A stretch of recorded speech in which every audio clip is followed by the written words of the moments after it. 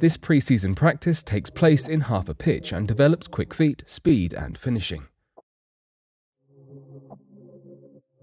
We begin with players performing footwork through agility ladders before receiving a pass on the move from the coach. They must then dribble through the poles and sprint through to the end pole to play a 1-2 combination with an awaiting player. They must then play another 1-2 with another teammate before taking a touch around the mannequin to finish. Once complete, they must then become the second setter, with the first setter sprinting wide to the cone. Focus on the front 3 player rotation initially to get this practice flowing.